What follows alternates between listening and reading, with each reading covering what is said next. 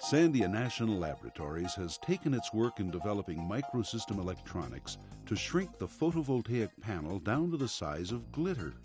Microsystems-Enabled photovoltaics, or MEPV, allows high-performance concentrated photovoltaic technology to be incorporated into thin, lightweight modules that can be mounted on low-cost sun trackers. These tiny cells are less than 1 millimeter on a side, but have a large field of view. Light is concentrated into a uniform intensity spot by an array of wide acceptance angle, optically efficient, refractive micro-optics. Being able to take photons and turn them into electrons and then use those electrons, use that power source for doing whatever. And having that in a form factor that's not limiting, in a sense that you can take that, you can put it in clothing, you can put it on the roof, you can put it on a satellite, wherever.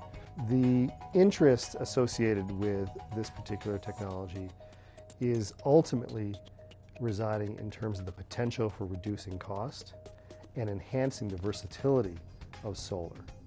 If you can deploy it in ways that are flexible and can be applied onto different objects, then it opens up the possibility for industry to power all sorts of devices that are important to their various markets.